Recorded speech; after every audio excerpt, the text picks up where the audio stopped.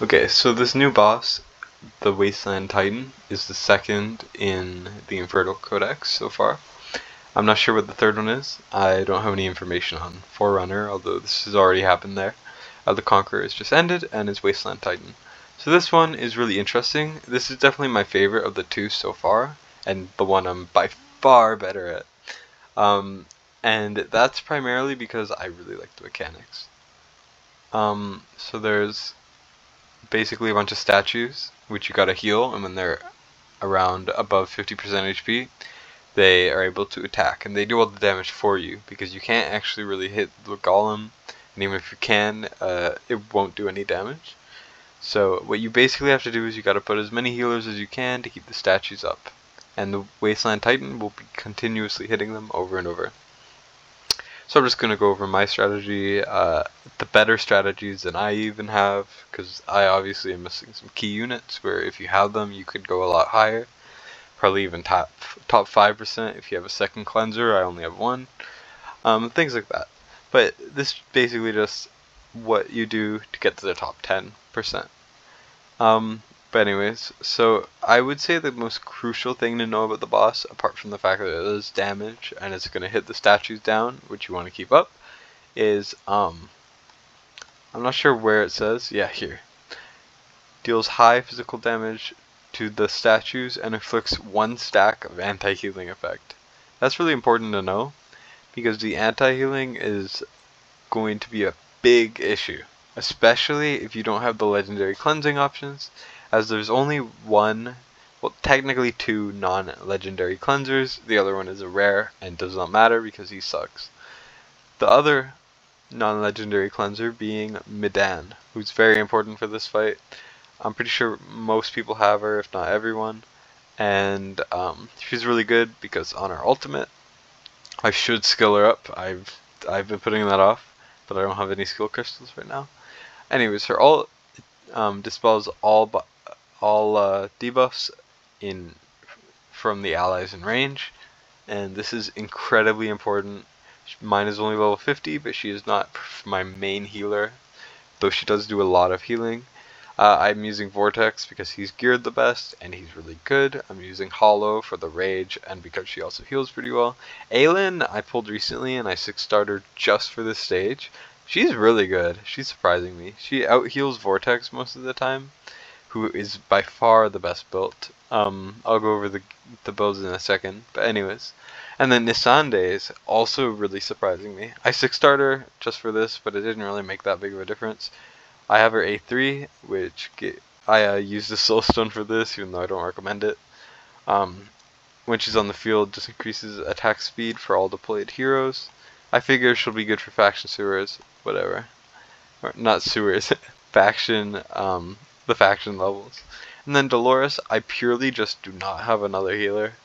So that's why she's here. She doesn't buff very well because the statues have such a high attack that her added attack barely does anything. But she heals almost as much as my Light Lock because she's so bad for me that there's no reason not to have them in. But the best options by far, let me go to the rankings quickly, is something you will see in every top team is Elowen. Every team. Elowen is in every team because she has a cleanse. She has a full map, really good heal with her sprite. She recovers rage. She's the perfect healer. She's debatably the best healer in the game. Now that there's a different healer added who's also really good, she might be the second best, but that's up to debate. She is insane. As you can see, she is in every single team. Looking at the number 1 team, you can see she does a lot of healing. But Aylin does a lot, and the other person who is one of the best healers, debatably the best healer, is the new healer, Eunomia. She is insane. She heals a ton, and I think she buffs, and I'm like 50-60% sure that she cleanses, which is also really good. She's very good. Sadie's good to tank the hits, and she does a little bit of healing too, as you can see from these main teams. I don't have Sadie, Elowen, or Eunomia because they are pretty rare. Well, not Sadie, but I don't have her. So this is what I have. It's primarily epics. Aylin's really good.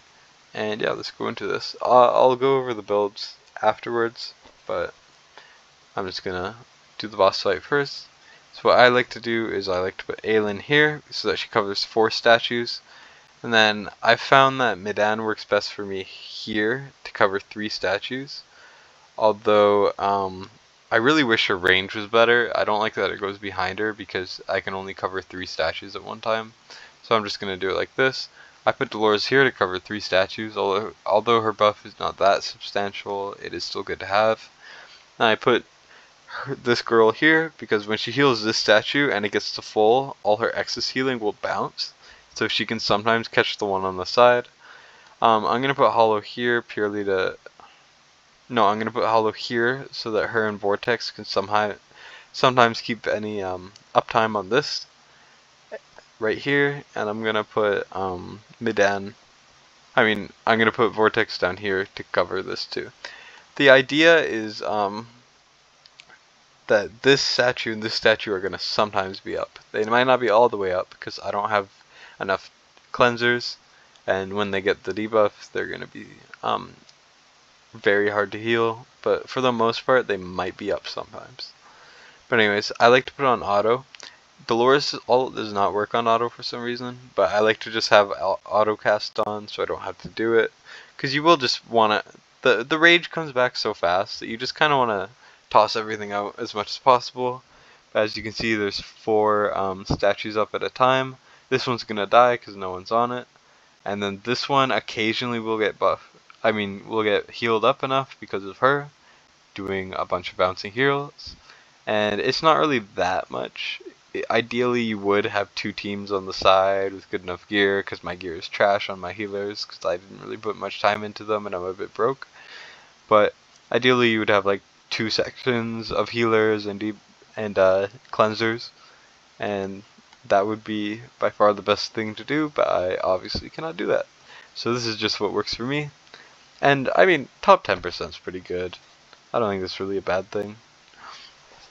But yeah, as you can see, damage is ramping up a ton because there's a lot of statues up. This statue's gonna die unfortunately, but at least it got a bit of damage in there. I'm gonna keep on Dolores ulting, hoping for the best. And I think I could improve by helping out these 2 statues a bit more with my placement, but this works. Anyways, ultimates are popping constantly. These 3 statues are always going to be up because they're always cleansed and we'll get the full healing.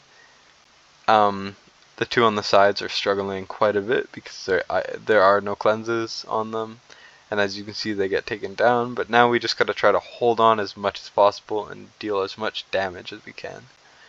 Unfortunately, that was really bad. I think the timing was a bit off. Generally, at least on my best run, those guys lived quite a bit longer, and that's why the score was so much higher, but this is pretty good.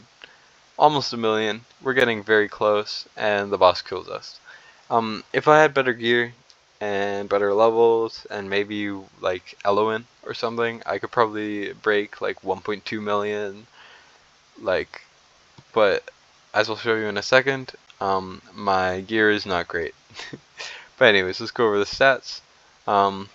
These don't really matter too much, but Aylin does really well. This is one of the best Aylin runs I've had. Vortex does really well too because he's built quite well, and he's just really nice to have. In general, he's such a good unit. I've seen him go up to like 64 million. The healing does fluctuate a little bit. I'm not sure why. Dolores does whatever. She does her thing. Midan heals decently well, but she is primarily for the cleanse. And this, whatever her name is, does pretty well. Pretty good healing. And she also does a little bit of buffing.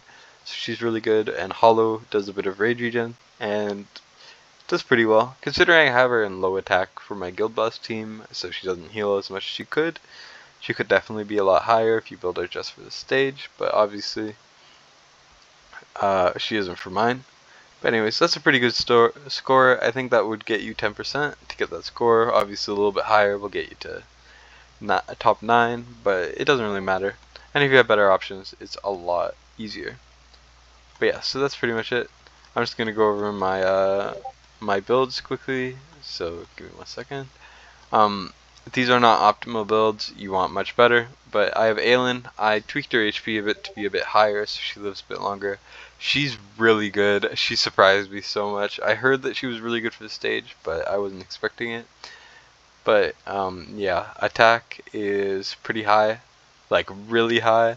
I have her attack pretty crazy. She has good attack speed, and ideally you would have more HE healing effect. But obviously I just slapped on some random gear. You know, I just sorted for gear. Her attack could be a lot higher, but I don't have the gold, and her HP would be higher, so she would last longer. She doesn't really have any skills, and I put a random artifact on.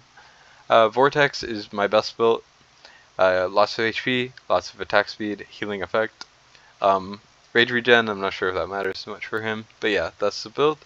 Max skilled, and with this artifact, there is probably a better artifact out there, but I don't have it. Dolores, just lots of attack, obviously. I tweaked Hollow's build a bit to have less attack. Unintentionally, I would have liked more attack, but it is my Guild Boss team, and I don't want to tweak her too much to where she's no longer as good in Guild Boss, because I am consistently hitting 20,000 or so. But I gave her a bit more HP so she could live a bit longer. She has crazy attack speed and good rage regen. Full skills, and I have this just to make it easier on me with certain timing aspects, and this random artifact on her. Lots of attack, lots of HP. Ideally, you want more healing effect and rage regen, and a lot more attack speed. You want a lot of attack speed on these healers, but I didn't have attack speed there. Attack speed here. The gear isn't great, as you can see. I have her in Guardian. Some HP, I would like more, and she's only 5 stars. But yeah, that's pretty much it. Anyways, so just to recap, just preferably at least 2 cleansers or 3 cleansers so that you can cleanse the statues of their debuff, which makes them harder to heal. You want to just stack as much healing as possible, really strategically in placement. If you don't have 2 cleansers, you gotta group them up together and try to do your best with what you have. But if you have multiple, then just try to spread them out and heal as much as possible. The goal is to outlast, not to deal damage, basically, because the damage will come by the sustain. But anyways, hope this helps someone, and yeah, have a good day, guys.